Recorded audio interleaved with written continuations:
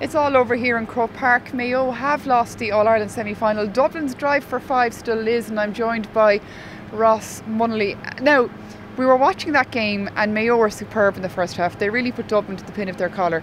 But you're probably going to agree with me when I say this, that the 7 games in 8 weeks probably didn't help them today.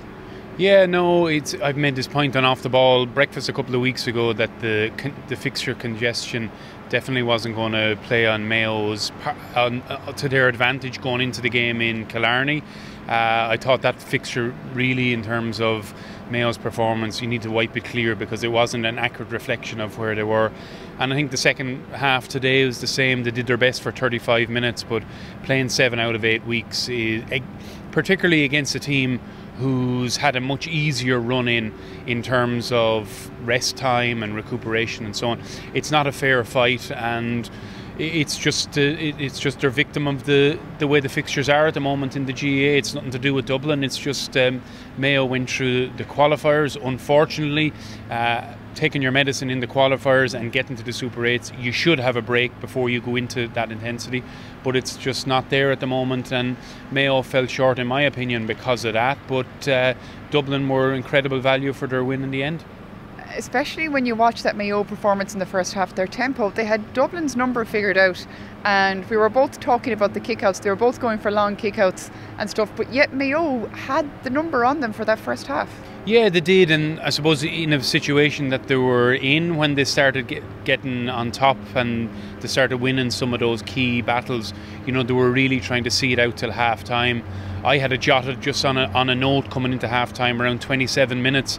I started to notice some Mayo players going with their hands on their knees and looking like they were breathing heavy and that they were starting to lag a little bit, and I think that continued. They got to half time, but they didn't really come out in the second half.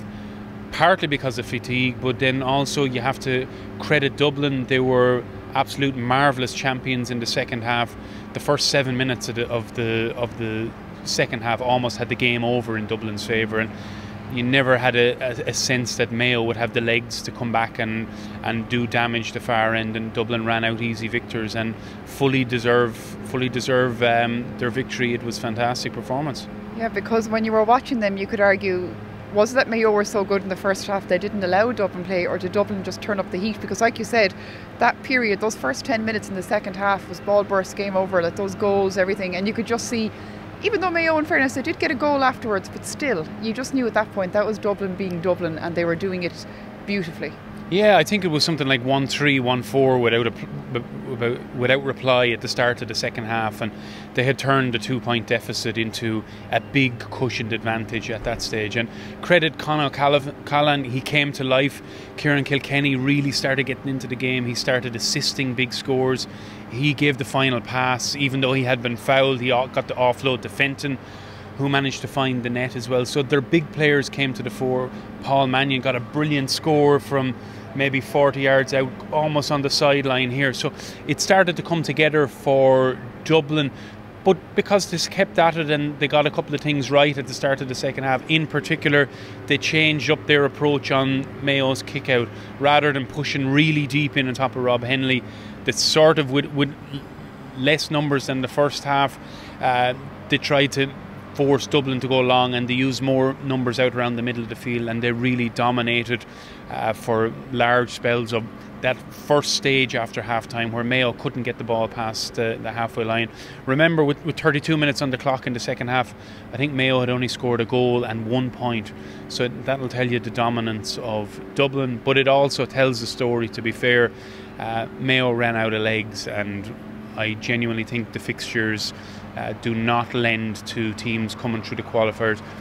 Particularly, I know you could make a comparison with Tyrone, but particularly for Mayo, because all of their qualifier games were incredibly difficult.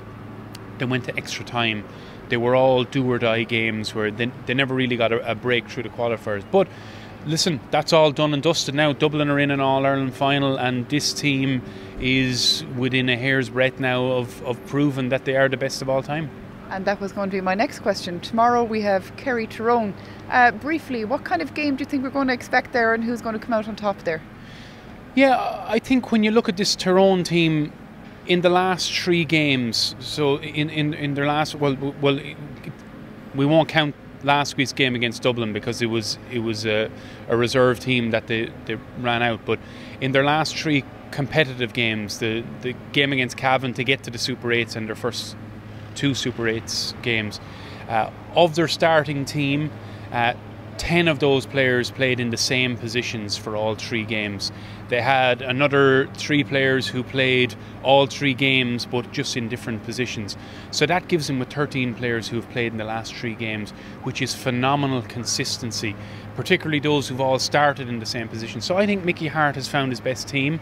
I think he's found a little bit of chemistry up front with he has McCurry, he has McShane, he has Matty Donnelly, he has Petey Hart.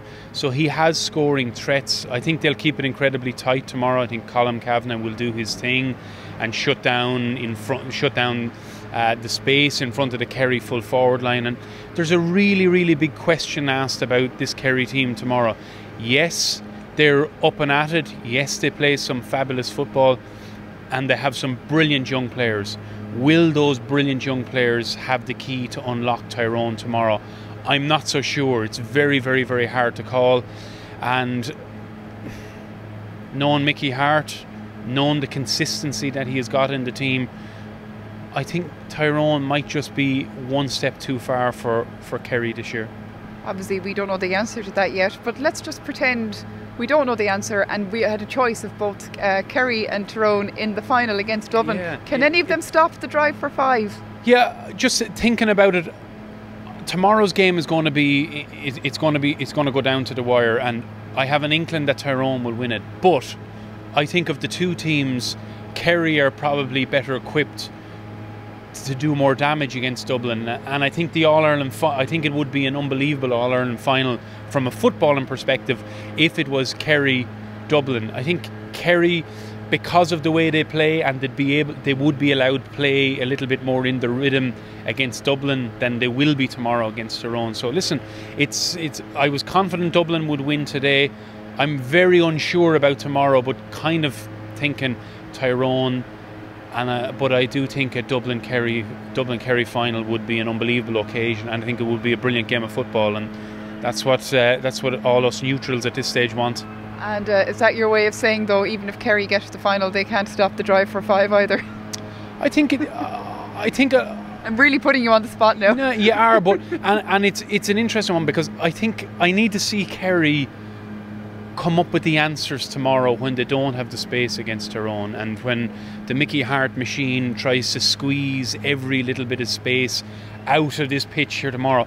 How's Clifford going to adjust his game tomorrow? How's Sean O'Shea going to make sure he gets on the ball and make penetrating runs? And how's Gainey going to react with maybe a sweeper in front of him for the full 70 minutes? And we know what Stephen O'Brien is capable of doing when he's in a one-on position, playing at wing forward. He'll pick scores off all day long. And David Moore, from my experience playing with him at the international rules, an unbelievable kick passer. But where's he going to have to kick that tomorrow?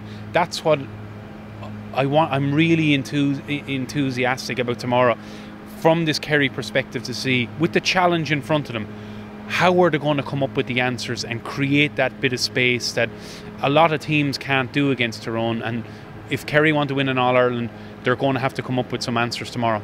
Well, Baila Fecal, Ross Munnelly, Goramili Mahagat, there you go, there you have it. We know who one of the teams is going to be in the All-Ireland final, who's going to meet them. All be revealed very, very soon.